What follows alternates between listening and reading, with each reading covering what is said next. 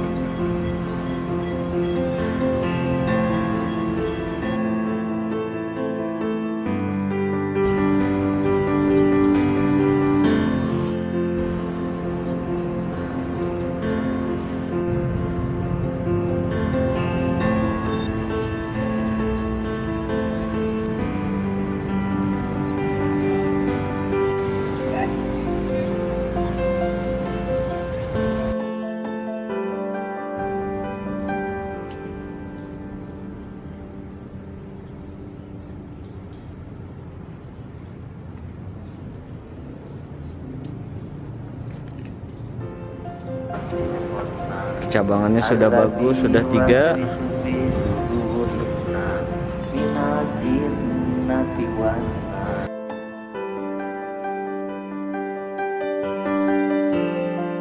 Usia 2 tahun.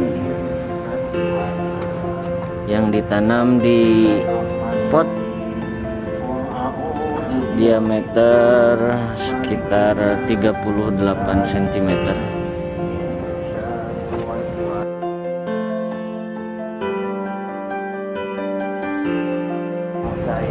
Mengocor dengan air sampai jenuh ya. Sebelum penyetresan air, sekarang sudah memasuki musim kemarau.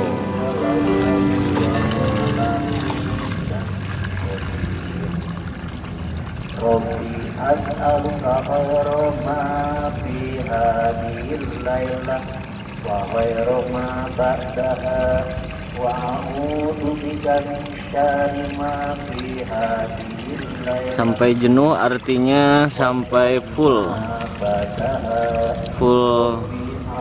diisi dengan air pot ini.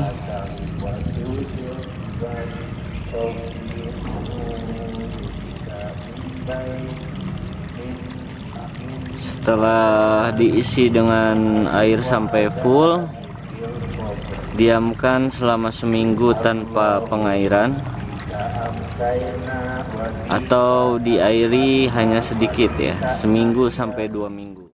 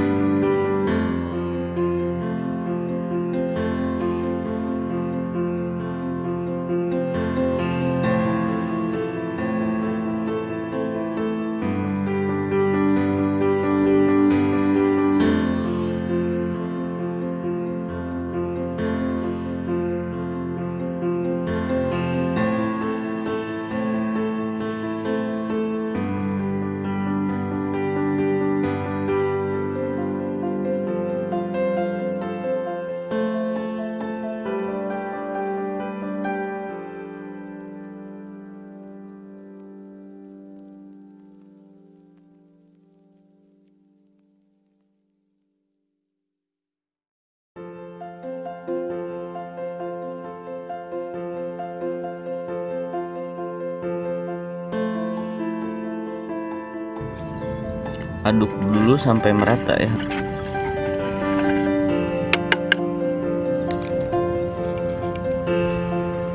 Lalu disiramkan ya.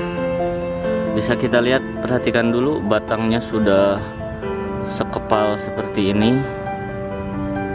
Jadi sudah siap dibuahkan. Ini sambungan pucuknya, sambung pucuk. Jangan seperti yang ini ya.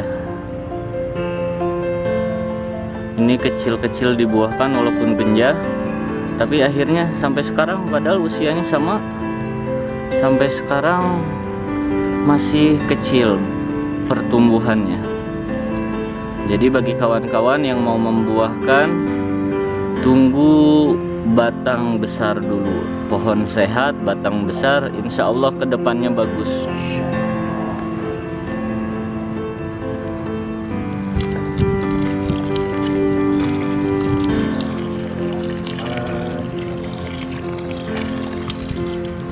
Pengaplikasian 2 minggu sekali ya.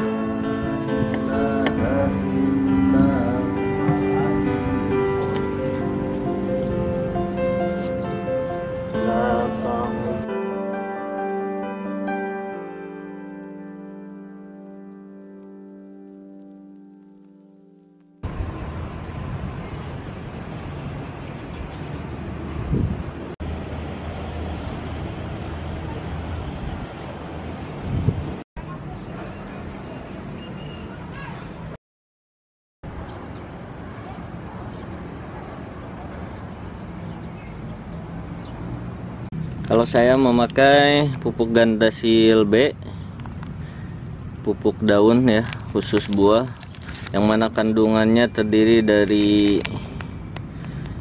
nitrogen 6%, fosfor 20%, kalium 30%, magnesium 1%, dan ada unsur pelengkap lainnya seperti mangan, boron, tembaga, kobal, dan seng, serta vitamin untuk pertumbuhan tanaman. Untuk satu pohon ini saya aplikasikan 1-3 gram terhadap 1 liter air untuk penyemprotan.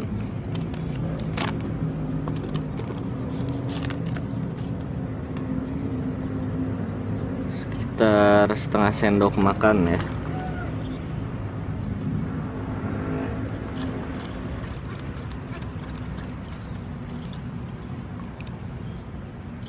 Pupuk buah ini mudah larut seperti ini.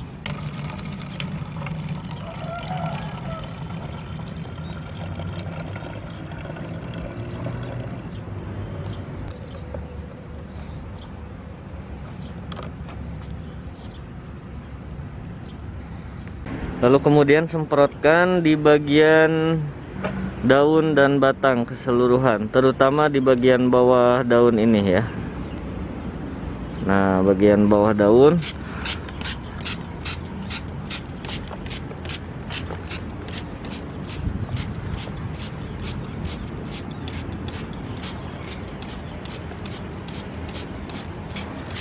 untuk penyemprotannya dilakukan di pagi hari seperti ini, sekitar jam 6:30 sampai jam 7:30 saat matahari sudah mulai terbit.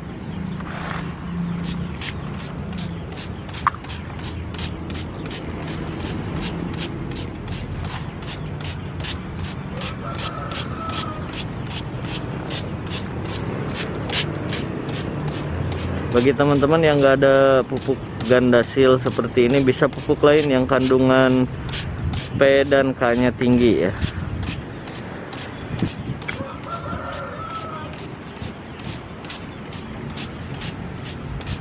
Merata di seluruh bagian.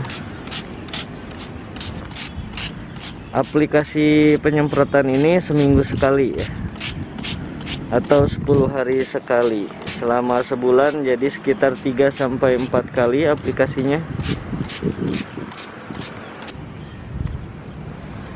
Oke, sudah seperti ini, dirasa cukup, sudah basah semua bagian atas dan bagian bawah daun serta rantingnya. Ini dia dompolan pertama baru satu berbuah.